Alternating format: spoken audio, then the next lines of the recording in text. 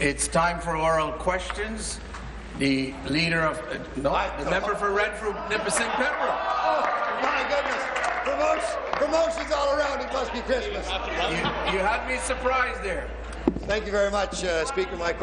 My question is to the Minister of Energy. Minister, as we get closer to winter and temperatures drop, the consequences of your irresponsible hydro policies become more apparent and dire. All across Ontario, people have to face the hard choice between paying their hydro bills or going without other essentials. This is because they are paying 14 cents a kilowatt-hour plus debt retirement charge, HST, and delivery charges. Ratepayers are paying. When you entered office, ratepayers were paying a competitive 4.3 cents a kilowatt-hour. If you don't change your course, Ontarians who are struggling to pay their hydro bills today will soon be forced out of their homes and left in most desperate conditions. Minister, will you finally address the reality of the failure of energy policy, your energy policies, and stop these unaffordable increases? The Minister of Energy.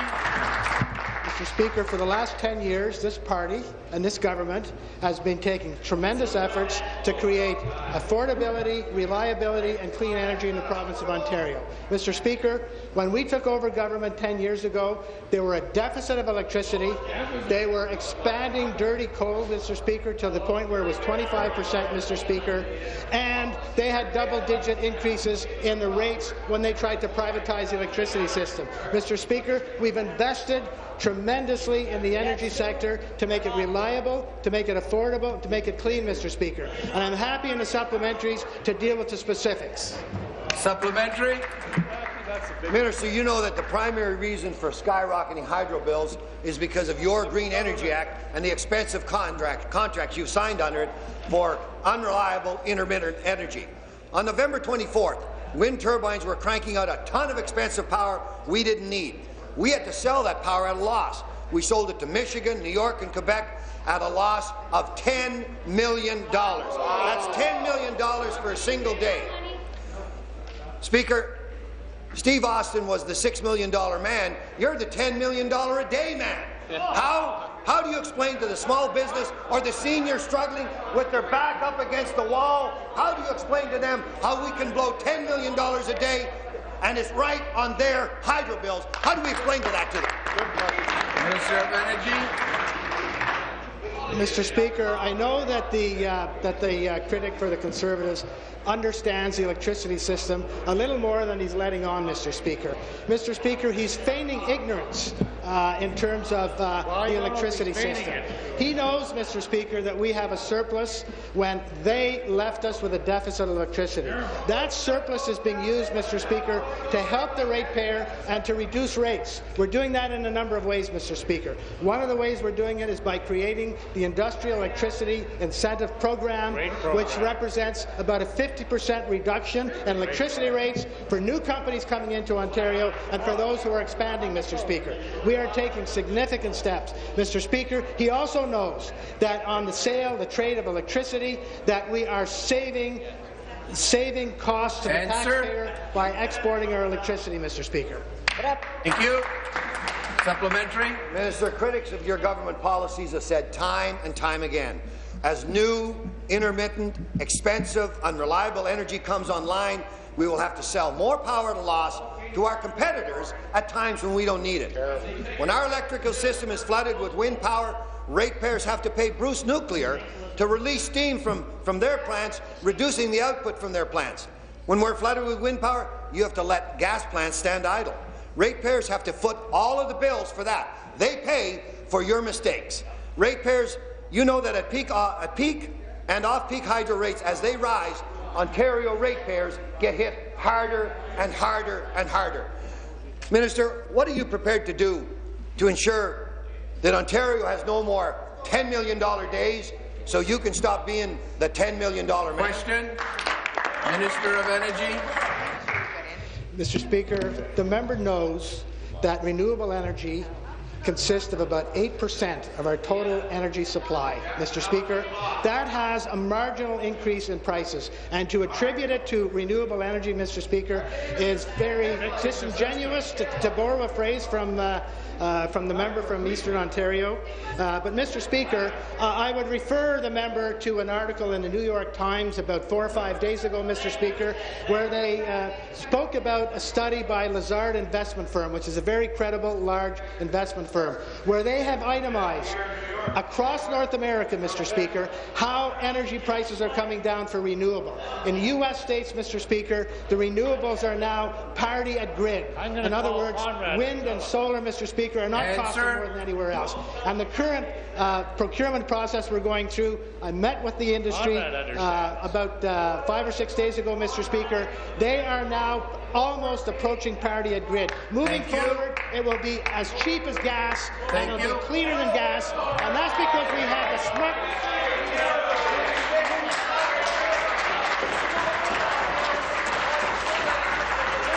Order. New question. The member for Oxford. Thank you much, Mr. Speaker. My question is to the Minister of Municipal Affairs and Housing. Minister, it's been almost a year since the ice storm, and municipalities are still waiting for emergency assistance. It took you 9 months to write an application so municipalities could apply for the ice storm funding. Another 2 months to give them. It took another 2 months to give them training on the applications, and then 2 weeks later, according to the Toronto Star, you're blaming municipalities for not having their applications in. Who is really at fault here, Minister? The municipalities or you? Oh, I think it's the latter. Minister of Municipal Affairs and Housing. Let me take a moment, Mr. Speaker, to say that I was amongst a large number of Ontarians who experienced the ice storm. Our power in our place was out, I think, for 6 days, and I have nothing but admiration and respect for municipalities and the first responders who responded so well to the emergency that befell large parts of Ontario. Remarkable. In that regard, our government took the unprecedented step of supplying up to $190 million based on municipalities requiring money over and above their budget and also related to health and safety concerns directly related to the ice storm. Municipalities are processing the applications. We're helping them in every way we can, and I'm pleased to say that things are coming along quite well. That's good. Thank you. Supplementary. Waiting for a year. Minister, if you can't get the smallest of the claims out, how long is it going to take you to get processed these the claims that are 1,000 higher? Now, according to the press, the claim from Toronto is going to be 2,000 times higher than the claim that's already in your office waiting for approval. Have you approved that claim yet? Has any of that money gone out to the municipalities yet? We were told last week that, in fact, you had one application in. Have they actually got their money yet, Mr. Minister? Minister. Well, I appreciate that question from my honourable opponent, who speaks quite frequently about government accountability. I know in a similar situation when they were in government, they shoveled money out the door, and when they applied to the feds to get the money back, the feds said no. We're not about to replicate that situation. Here's what your former leader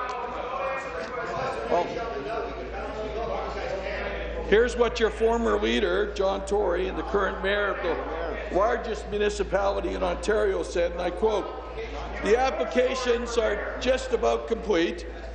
They, bracket staff, are having no trouble putting them together, and they are going to be submitted on time.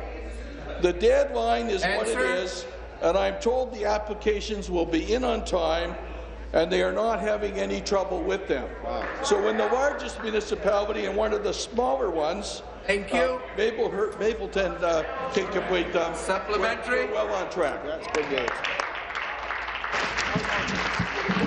Minister, it's clear that someone has messed up It's a year after the ice storm, and only 23,000 of the $190 million in emergency assistance is actually, according to you, gone out, which would be that small municipality.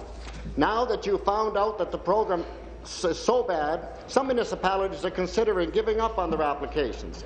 Are you going to penalize the Alberta company that you hired for almost $3 million to help you deliver this program? Are you going to penalize them for this delay, or in fact are you going to accept that they're doing their job but you're not?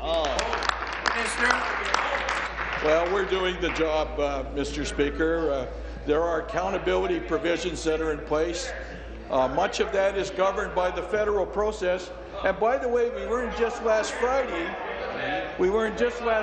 because of the provisions we put in place around accountability, that the feds are actually going to partner with Ontario in terms of assisting. So I think that's good news. We'll continue to work with municipalities. They asked for some additional time and some additional help.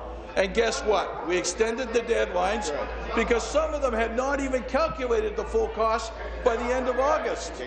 So we have extended the deadline and we provided some assistance to them. We're on track for December 31st, and I'm pleased to say that I think things very soon will work out very well. Thanks. Thank you. New questions, the Leader of the Third Party. Thank you very much, Speaker. My question is for the Premier. In hundreds of schools and clinics across this province, public health units provide basic teeth cleaning and checkups to low-income children. But New Democrats found out that Liberals are quietly cutting preventative dental care for kids by cutting this service from the Ontario Public Health Standards. Toronto's medical officer of health says that 80% of children who received oral health care are going to lose it.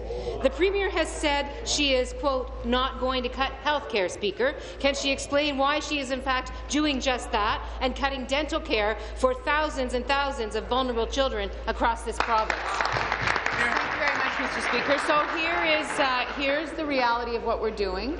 We are in the process, Mr. Speaker, of combining 6 different programs, and as you look at the programs that were in place, Mr. Speaker, in fact, the money that was allocated to those programs was not all being spent, Mr. Speaker. It wasn't being used in the way that it was intended to be used. In 2013-14, the funding for the Healthy Smiles program was $30 million, and as of April 1st, 2014, 70,000 more children from low-income families can now access dental services, Mr. Speaker. So the changes that we are making are designed to help more kids whose families cannot afford dental services to get those dental services, Mr. Speaker. We are combining 6 programs. It is a change. I know that the Leader of the Third Party is not keen on change of any kind, but this change is going to mean that more kids from low-income families will get dental services, Mr. Speaker. Thank you. Well, Supplementary. that is simply not the case, and this Premier knows it. She and her minister have insisted all along that health care is not being cut. Well, we've watched the Liberals cut health care time and time again. But the Liberals are secretly cutting dental care for the most vulnerable children, Speaker. 15,000 children in Toronto will lose dental care. That's a cut. News to Premier. That's a cut. 15,000 children. According to Northwestern Health Unit, of the 4,000 children who received preventative dental care services last year, 98% of them are going to lose that service, Speaker. That is a cut. Of those 4,000 kids who received care last year, only 80% only 80 kids, 4,000, only 80 kids are going to be getting that service. New Democrats believe that children should have healthy smiles, Speaker, not rotting teeth. The Liberals used to believe that at one time too, Speaker. Will the Premier stop these cuts and make sure these kids get their services? Premier. Well, Mr. Speaker, the reason that we are making the changes that we are, the reason we're taking 6 programs, Mr. Speaker, where kids were not accessing the services that they needed and combining those into one program, Mr. Speaker, is because we believe that more kids from low-income families should have access to dental services. So as of April 1st, 2014, 70,000 more children from low-income families have access to dental services, Mr. Speaker.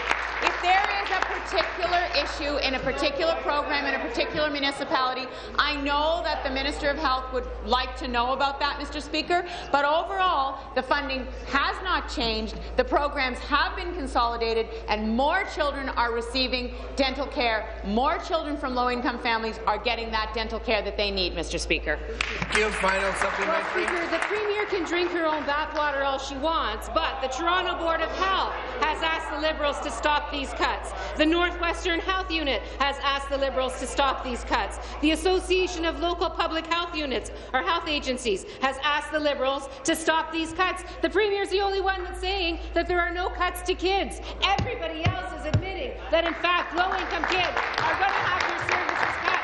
This Premier should admit to the people of Ontario exactly what she's doing. So now I ask her the question, will she actually do the right thing and stop these unprecedented preventative health care cuts, dental care cuts, from being cut from the people, from the lowest income, most vulnerable children in our province? Thank you. Mr. Speaker, the $30 million that is in the Healthy Smiles program is there. It has not been cut, Mr. Speaker. That money is available. And what we have done, Mr. Speaker, is we have integrated 6 programs. If, as I said, there is a specific case where there has been a change that has had an unintended consequence, we would want to know about that, and we would want to know the specifics. But, Mr. Speaker, 70,000 more kids from low-income families are receiving dental care because of the changes that we are making, Mr. Speaker, and I think that that is a good thing. We are working so that more children will have that dental care, and that will make them healthier, Mr. Speaker. That is the full and the primary reason that we are making these changes, so that more kids will have access to dental care. Thank you. New question. Speaker, my next question is also for the Premier.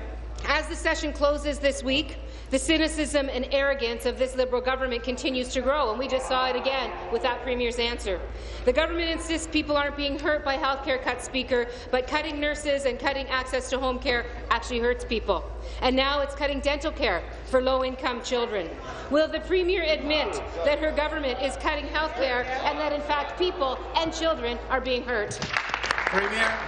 Mr. Speaker, we are working very hard on this side of the House to make changes that are necessary to transform the healthcare system so that people get the service that they need. Whether it's low-income kids who can't access dental care, or whether it is people in their homes who need service, Mr. Speaker, we are increasing funding to make sure that that happens. The reality is that there is change needed. There's change needed, whether it's the integration of the 6 dental care programs or whether it's accessing more service for people in the communities. Those are changes that are necessary. We are making those changes, Mr. Speaker, and we are increasing funding in health care, Mr. Speaker, not reducing it. Thank you. Supplementary. The people of Ontario want their government to make changes that make their lives better, not make their lives worse. And it's not just cuts to health care, Speaker. This government insisted that it was being open and transparent, but the Liberals keep so-called transparency report on the auto insurance industry hidden. And the Liberals are protecting Liberal insiders still in the $1.1 billion gas plant scandal. How long can this Premier continue to insist that she is being open and transparent when the evidence shows to the contrary time and time again? Premier. Just picking up the thread from that first question, Mr. Speaker.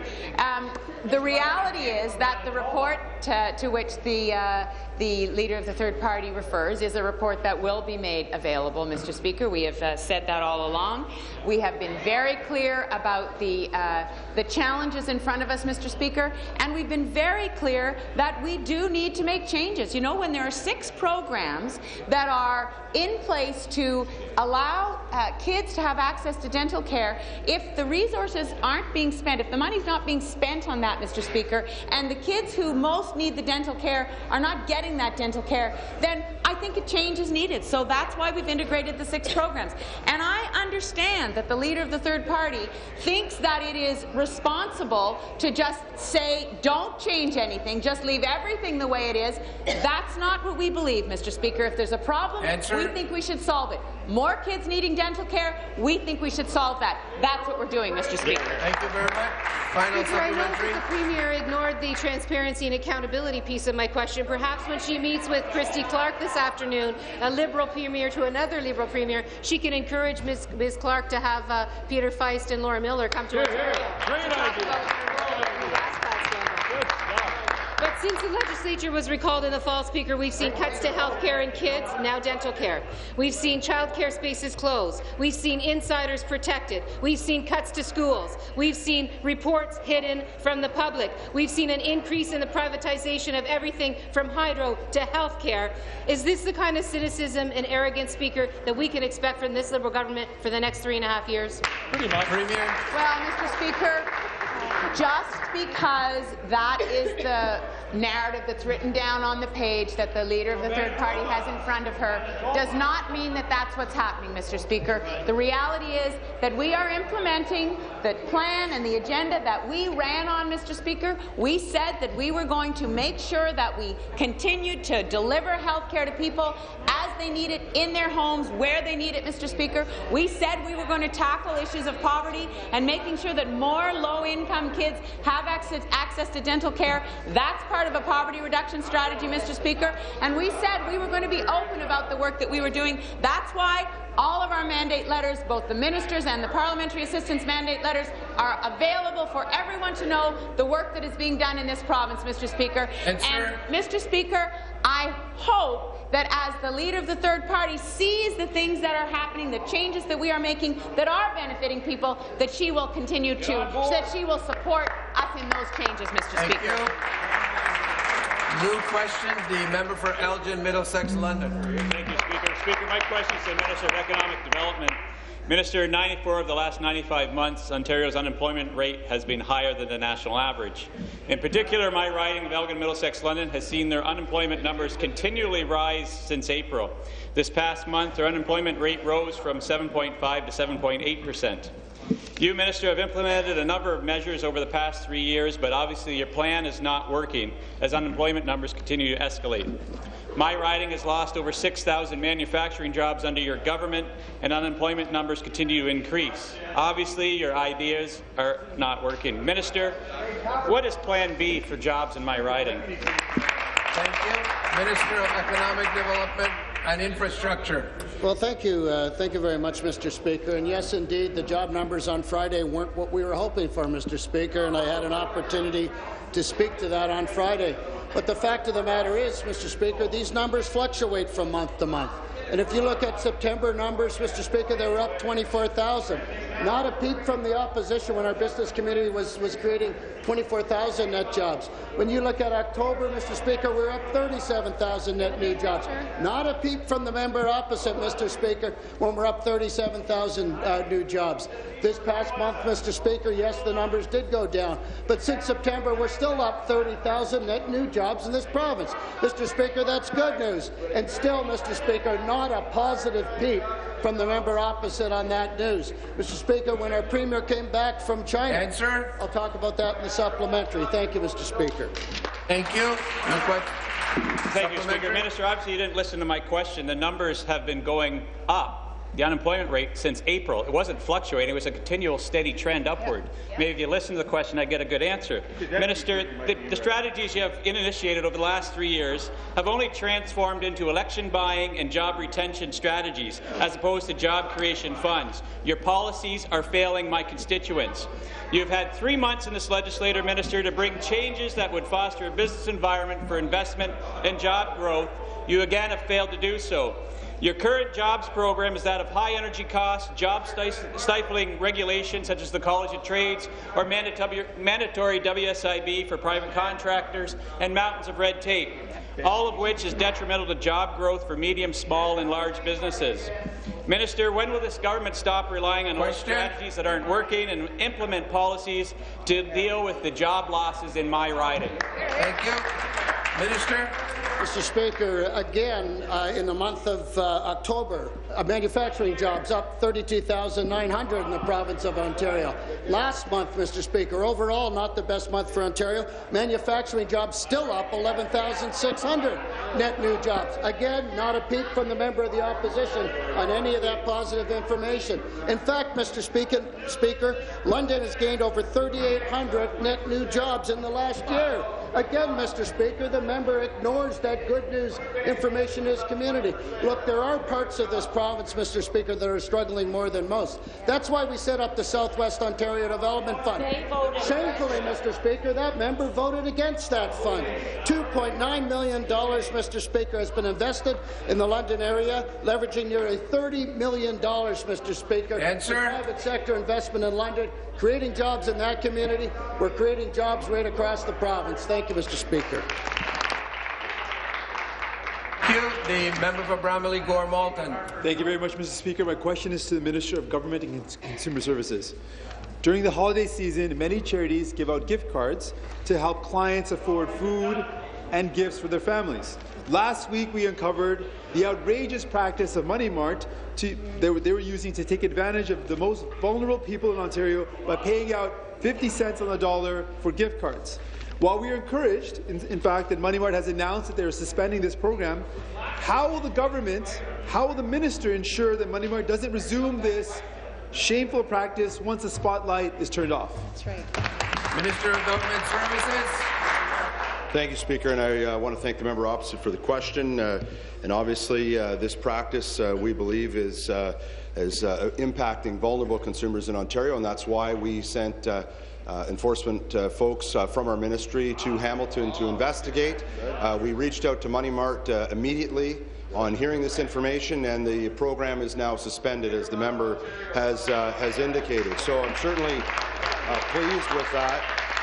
And, Speaker, we have a strong record in our government of consumer protection and increasing and enhancing consumer protection measures for Ontarians, and we will continue to review this matter and ensure that regulations are put in place. We have proposed legislation coming in the spring following a very exhaustive consultation that has taken place this spring prior to the election, Speaker, and we would likely have more progress on that legislation had an election not been called, but we have some very good recommendations coming forward to enhance legislation to protect consumers on this issue. Supplementary. Thank you, Mr. Speaker. Mr. Speaker, the minister has had 11 years. This government has had 11 years to address this problem, and they have not addressed this problem. And Mr. Speaker, it's not just Money Mart that has this predatory practice. Since we brought this issue to your attention, we've learned that other payday loan companies are offering a similar program. For example, Cash Corner is offering a very similar gift program to vulnerable Ontarians in the Niagara region. New Democrats have long called for sweeping and wholesale reform to put the brakes on this predatory industry, and this government has done nothing. Will this government follow the example set by the other provinces and finally commit to wholesale reform to regulate properly this predatory industry? Minister.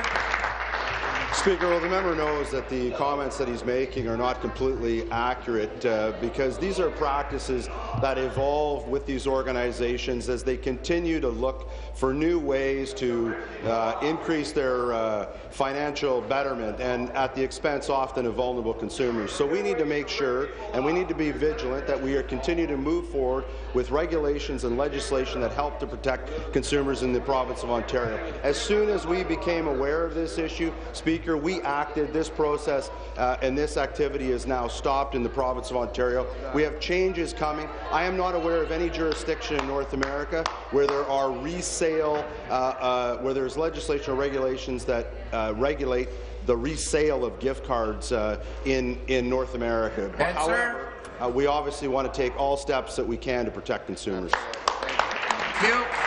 New question, the member for Kitchener Centre. Thank you, Mr. Speaker. My question is for the Minister of Finance. Minister, in my riding of Kitchener Centre, I'm hearing from people who are having very much trouble saving for their retirement. And there are many studies that do show that Ontarians simply are not saving enough for their retirement years. Our government has committed to improving the retirement income system. In the 2013 Ontario Economic Outlook and Fiscal Review, just to recap this three-part strategy, it focuses on people without workplace pension plans, people with self-directed retirement savings, and people with defined benefit plans. Minister, I understand that you are planning on introducing PRPP legislation this afternoon that is going to bolster our retirement pension strategy. Can you please further tell this House why it is that we need this plan? Thank you. Minister of Finance. Thank you, Mr. Speaker, and thank you to the member for Kitchener Centre for her question. Mr. Speaker, less than 35% of workers in Ontario have a workplace pension plan. Coverage for workers in the private sector is even lower, with only 28% having membership in a benefit plan. Mr. Speaker, these numbers are alarming, and that's why this afternoon I plan on introducing PRPP legislation, and I'm proud that this government is taking a balanced strategy to ensure Ontarians are better able to enjoy their retirement years. The PRPP will be part of our plan for a comprehensive retirement strategy for their security, and if passed, PRPP will allow Ontarians working for small to medium-sized businesses as well as self-employed to benefit from voluntary retirement savings tools at lower administration costs. Building strong retirement savings systems so Ontarians can have secure retirement future is a key pillar in our four-part plan to build Ontario up, Mr. Speaker. Thank you. Supplementary. Thank you, Mr. Speaker, and thank you to the Minister for his response. It's very encouraging to hear that our government is committed to ensuring a strong and secure retirement income system to help people when they reach their retirement years. We know that in the 2014 budget, our government committed to introducing PRPP legislation this fall. But hasn't the federal government already introduced its own PRPP bill? They did this back in 2012. Minister, can you please tell us how the legislation that you plan on introducing this afternoon is going to compare with the federal legislation when passed? Minister. Thank you, Mr. Speaker. And again, thank you to the member for Kitchener Centre for the supplementary question. The member from Kitchener Centre is correct. The PRPPs were first introduced by the federal government in December of 2012 to provide individuals under federal jurisdictions with a new retirement savings tool. Legislations must now be passed by each province before PRPPs can be made available to individuals employed in provincial regulated sectors and self-employed individuals. Our government committed in the 2014 budget to introduce legislative framework for PRPP. It is an important part of our government's three-pronged strategy to enhance retirement savings in Ontario. And if passed, our province will join British Columbia, Alberta, Saskatchewan, and Nova Scotia in providing this voluntary retirement savings tool to ensure that people across this province can retire with dignity and security. Thank you, Mr. Speaker. Thank you. New question, the member for Kitchener-Conestoga. Yes, thank you, Speaker. My question is to the Minister of Transportation. Speaker, in just the first month of this government's winter road clearing plan for 2014-2015, we see that while we may have a new minister, he's working off the former minister's tired old script. He's employing the same old failed strategy of finding the heck out of contractors for traffic tie-ups and then walking away thinking the problem's fixed. Will the minister tell us how effective the over $3.2 million in fines handed to contractors last year have been in preventing road closures this year? Not very good, I bet. Thank you. Minister of Transportation. Thanks very much, Mr. Speaker. I thank the member opposite for that question. I believe that member knows, because I've said it many times in this House and outside of this House, that road and highway safety is perhaps one of my most important, it is in fact, Speaker, one of my most important responsibilities when you look at the mandate that I've received from the Premier to deliver as Minister of Transportation. It's one of the reasons, Speaker, that we, not that many weeks ago, announced that we would be releasing more equipment in Southern Ontario, 50 new pieces of equipment specifically, to join with the 55 new pieces of equipment that were deployed last February in Northern Ontario. It's why we have new inspectors out on the ground. It's why we've moved swiftly when there have been incidents that have occurred so far this winter, Speaker. We will continue to work very closely with our area maintenance contractors. Answer. To work closely with communities right across the province. And of course, Speaker, encourage drivers to drive according to the conditions of the road and to work with us as partners, as they always do, to ensure that our roads remain amongst the safest in North America. Supplementary. Slow down. Great advice. It's always the driver's fault. Always. Wait a Minister. Speaker, just 2 weeks ago, the minister announced new fines for the Southern Ontario contractor for the QEW mess in late November. Then last week, another review, and surely fines to follow for a Highway 17 closure in Northern Ontario due to snow.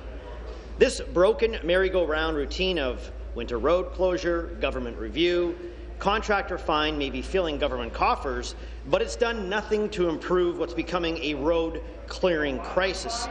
And yet we're still 2 weeks, in fact, from winter officially.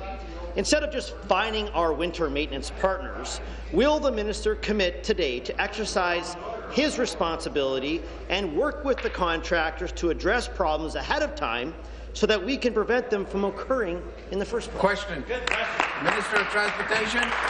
Thanks very much, Speaker. I want to thank the member again for that follow-up question. I would say that since the end of last winter, right through to the beginning of this winter, the Ministry of Transportation has worked very closely with our area maintenance contractors. And by and large, Speaker, throughout this winter season, this winter maintenance season so far, our contractors have performed well. Of course, there have been circumstances, the member has referenced a couple of them, where it is possible, in one case likely, that a contractor fell short or was out of compliance with contractual obligations. That's why the Ministry of Transportation, as per the contract, filed notices of non-compliance. But we continue to work closely with our partners, the contractors themselves. We encourage drivers, as I've said before, to drive according to the conditions of the road. And we, as the Ministry, will continue to enforce the contracts to ensure that our partners are actually in compliance. Thanks very much, Speaker. Thank you. New question. The member for Timiskaming Cochrane. Thank you, Speaker. My question is to the Minister of Natural Resources. Pardon my voice. Last Friday, residents of Iroquois Falls got a huge lump of coal for Christmas because Resolute Forest Products announced that they were closing the paper mill, and the paper mill is the pillar employer in that community, and not just in that community, in that whole region, because the forest industry is highly integrated, so this is going to impact other mills, it's going to impact suppliers, it's going to impact right down to the grocery store. It's going to be huge. The last shift is just before Christmas. 23rd. But even a bigger issue, it was also announced that the heat for the mill will be shut off in February.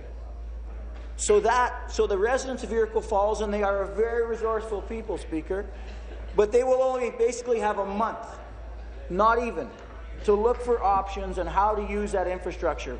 What we're asking today is, will the minister stand with us and keep that question so the residents of Iroquois Falls and of Northern Ontario have a chance to look for options for their future? Thank you, Speaker. Minister of Natural Resources.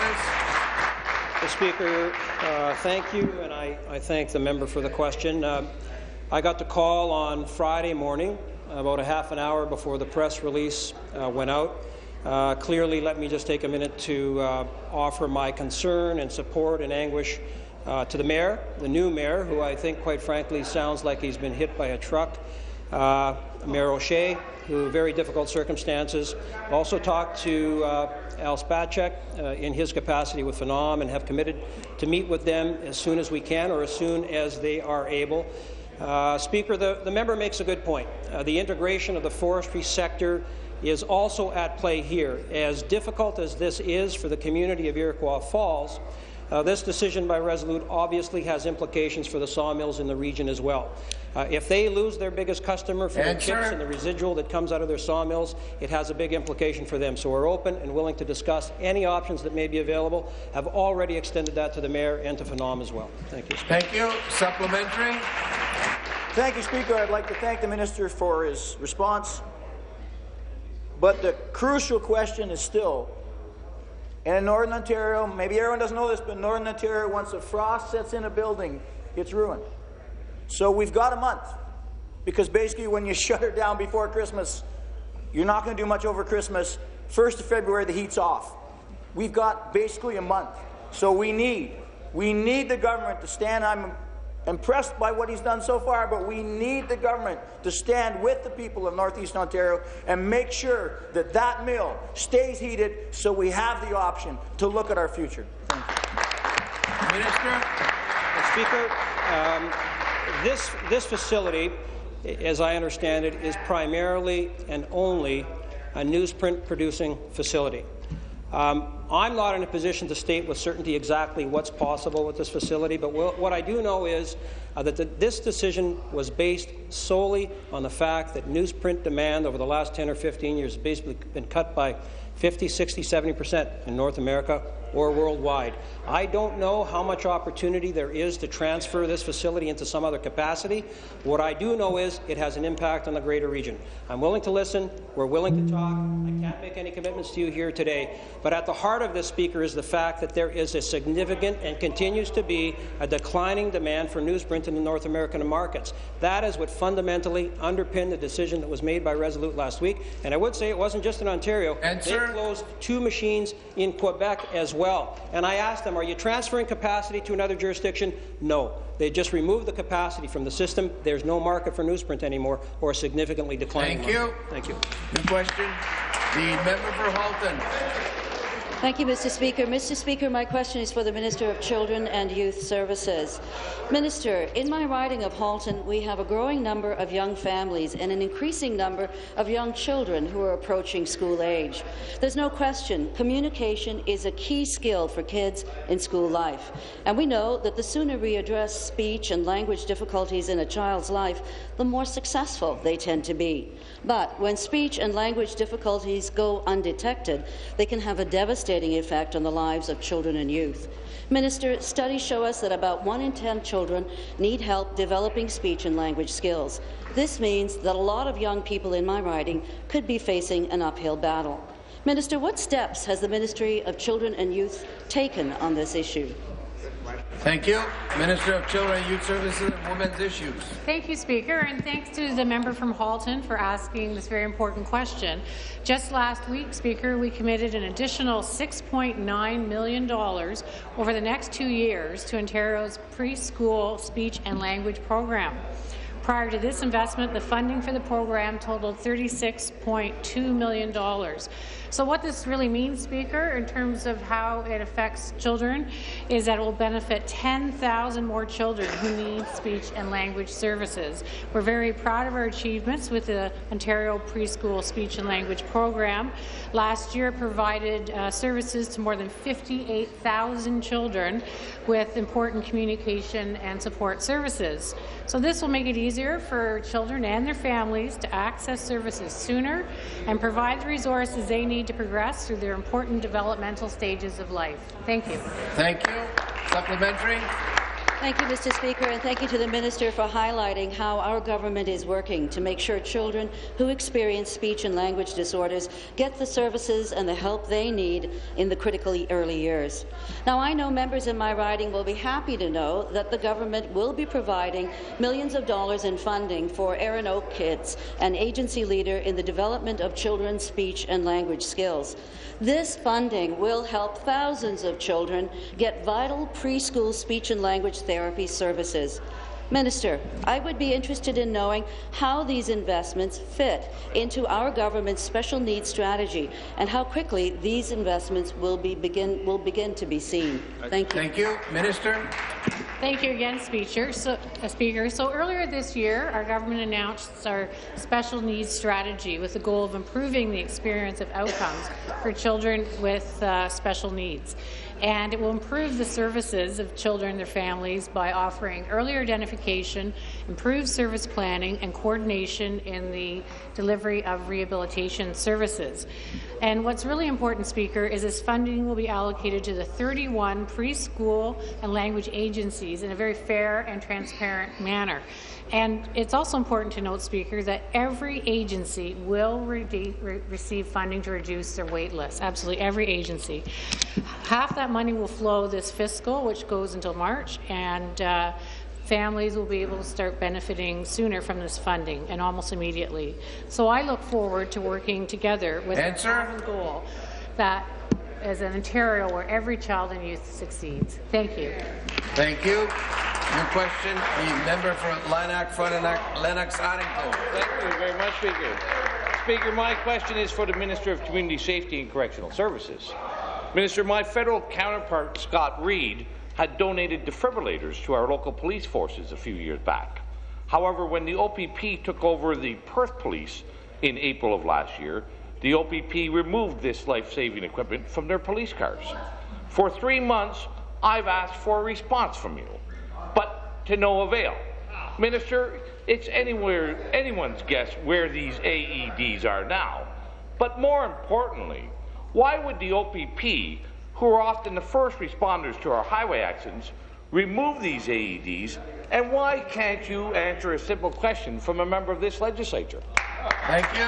Minister of Community Safety and Correctional Services. Thank you very much, Speaker. And first of all, I want to take this opportunity to thank our OPP officers for the incredible work they do in our communities 24/7, Speaker. We should be thanking them every single moment, given the work they do, putting themselves in dangerous situations in our communities. I have had a great opportunity, Speaker, as the Minister of Community Safety and Correctional Services, to meet with a lot of OPP officers, to visit detachments, and meet mayors who benefit, their communities benefit from the services that the OPP officers provide. And at every instance, Speaker, I have residents and local leaders telling me how grateful they are to the OPP services. Speaker, I've had the opportunity to, the member has raised the issue, and I've assured the member opposite that we're looking into this matter, and once I have a more fulsome information available, I will be sitting down with him and relaying that to him. Thank you. Thank you. Supplementary. Speaker, back to the Minister. Minister, for 3 months now, I've called your office, I've sent you letters, I've spoken with you in this House. Where are these AEDs? And Minister, please explain to me and everybody in this House why the logic behind your policy that removes defibrillators from our police services. Minister, what you just did, that response was atrocious. I've got a simple question to you. Where are the AEDs, and why do you have such a ridiculous policy that takes out AEDs out of OPP cruisers?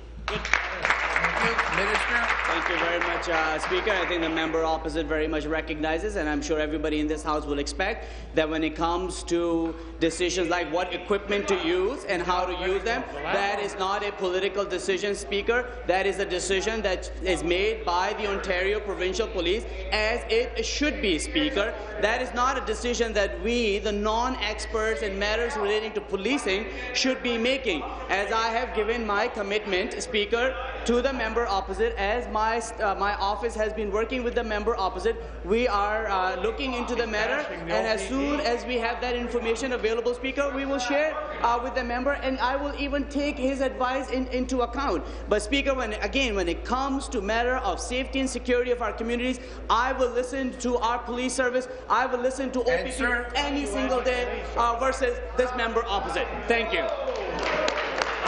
Thank you.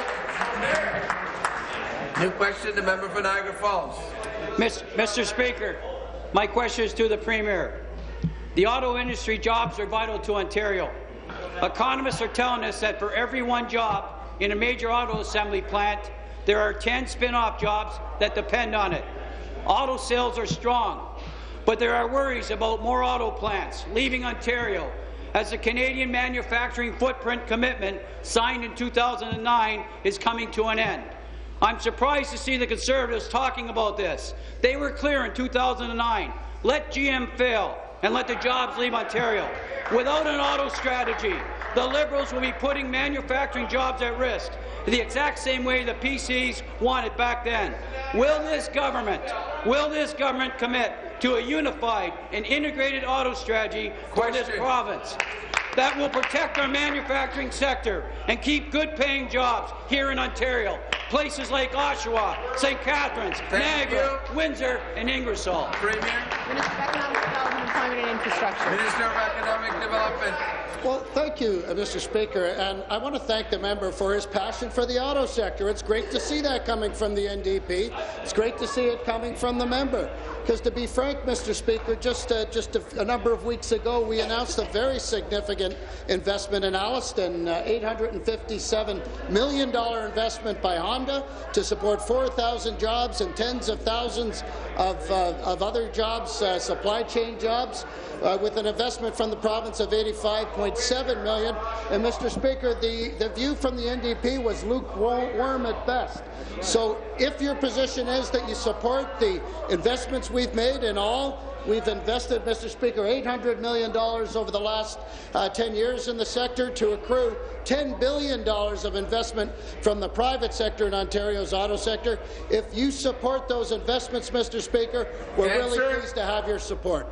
Thank you. Supplementary. Well, Minister, you might not know that, but I participated in the 2009 footprint agreement, so I absolutely have passion for the auto sector. And you can tell that we've lost jobs in the truck plant, we've lost jobs in transmission, we've lost jobs in the components plant. The footprint is important. We have so many advantages here in Ontario that manufacturers look to. Our low Canadian dollar, our universal medical system, our highly educated and skilled workforce.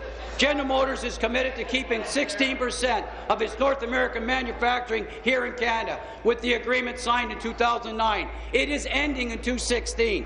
What we need now is a promise from this Liberal government that they will support an extension of the Canadian manufacturing footprint commitment with a comprehensive, sensible and unified auto plan. We can protect thousands of manufacturing jobs and pensions, just as important, pensions here in Ontario. Can we expect this government to do just that? Thank you. Minister of Economic Development. Mr. Speaker, the member can expect this government to do what we've been doing, Mr. Speaker, and that's to keep working with our auto sector partners, making very significant investments in the auto sector. $800 million, Mr. Speaker, we've invested over the last 10 years to accrue $10 billion of private sector investment. That's the biggest commitment, Mr. Speaker, any government has ever made to the auto sector. We'll continue to work with our auto partners. We'll continue to work hard to continue to grow, maintain and grow that footprint that the member talks about. I welcome his passion, Mr. Speaker. I hope that the NDP's words are matched by their actions as they support the investments that we have made and will continue to make in the auto sector in this province. Thank you. New question, the member for Davenport. Merci, Monsieur le Président. Thank you, Mr. Speaker. My question is for the Attorney General. Is the exceptional achievement of dedicated professionals and volunteers in the field of victim services in Ontario with your Victim Services Awards of Distinction. These services are essential to victims of crime. The services include counselling, referrals, and financial support, which all work to decrease the trauma victims experience. My riding of Davenport has a number of shining examples of organizations that provide these crucial services.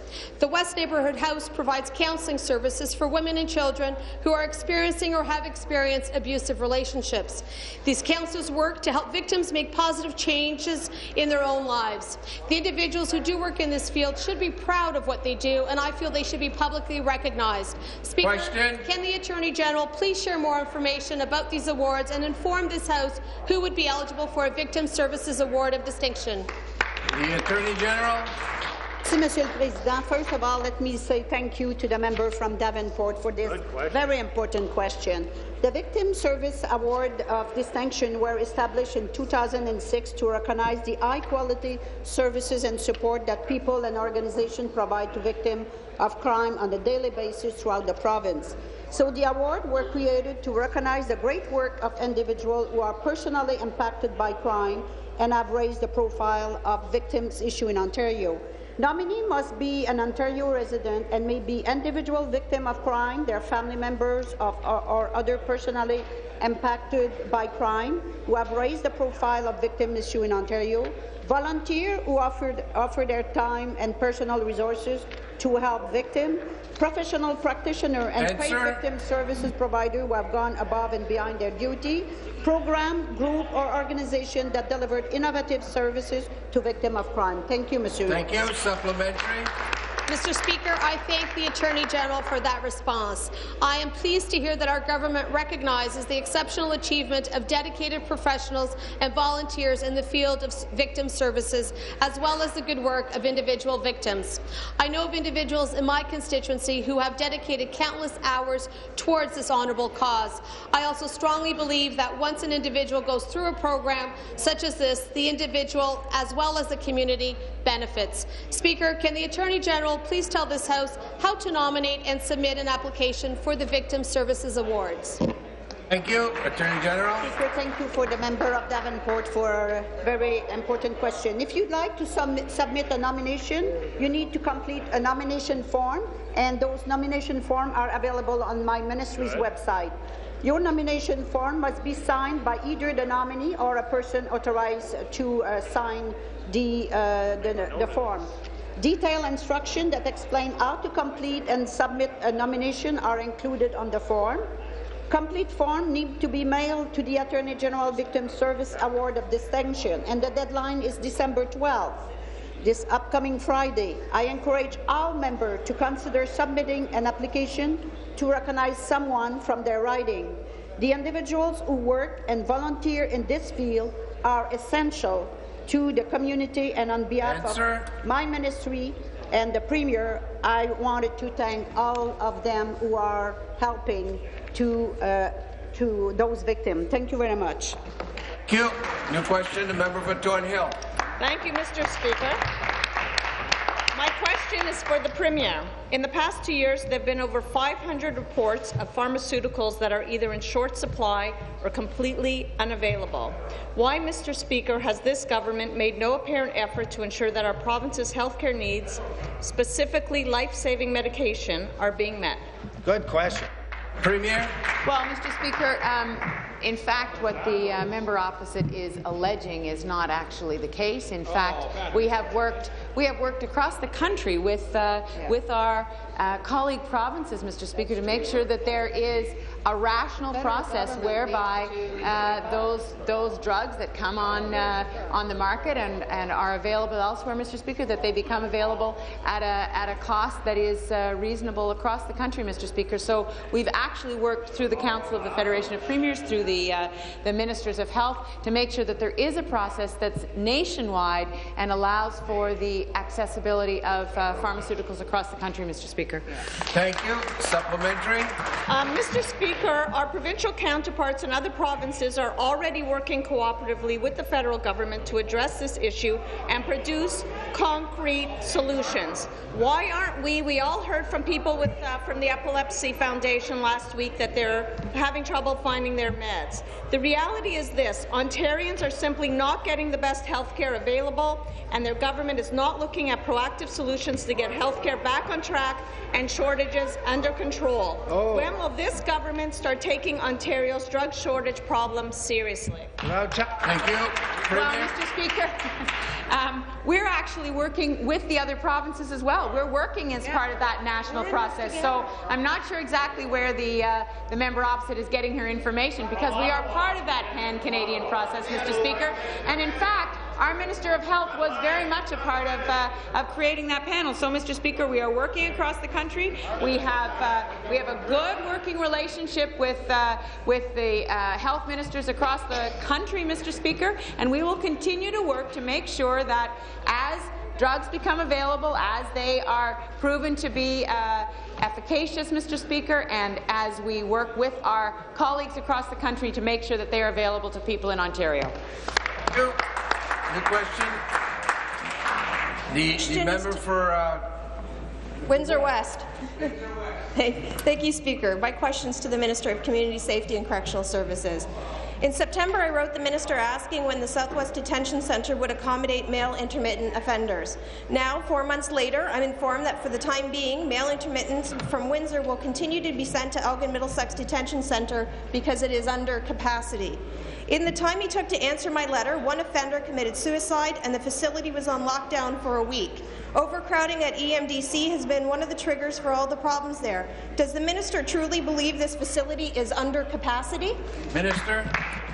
Thank you very much, Speaker, and thank the member opposite for asking this question. As the member alluded herself, she had written to me on this issue, and I sent her a response back, letting her know that the Speaker, that the Southwest Detention Centre is going through its process of making sure that it gets to full capacity.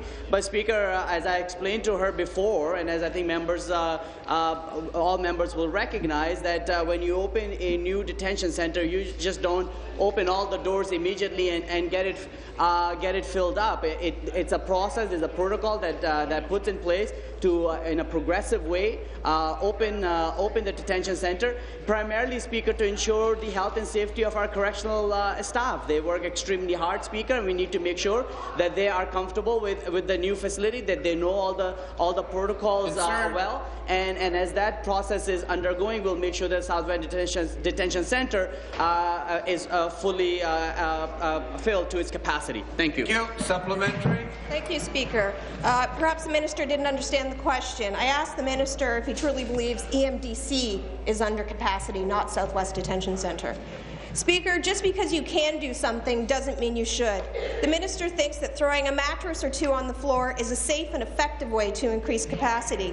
He thinks that shuffling offenders out of EMDC to make room for intermittent offenders doesn't cost the taxpayers anything. Perhaps the minister should head down to Toronto South today and attend their information picket after question period. Maybe then he will actually gain an understanding of our correctional facilities. Why won't the minister listen to corrections officers, inmates and families and fix the deplorable state of corrections in Ontario? Thank you. Minister. Speaker, clearly, I mean, it's very clear what the member opposite is trying to do. Is she's trying to inject herself in a collective bargaining process, which is highly inappropriate, Speaker. I think the member opposite should know better that there is collective bargaining that is going on, and we should respect that process, Speaker. Our focus, Speaker, is to make sure that we do transform our correctional system. The Premier has given me a very strong mandate in that regards, and we will do so, Speaker, by working with our correctional staff, by working with our management, by working with experts to make sure that we are focused on rehabilitation and reintegration of our inmates as they come back into our community. Also, at the same time, ensuring that our correctional facilities are safe places to work for our hard-working correctional staff. Thank you, Speaker. Thank you very much. There be no deferred vote. This House is recessed until 1 p.m.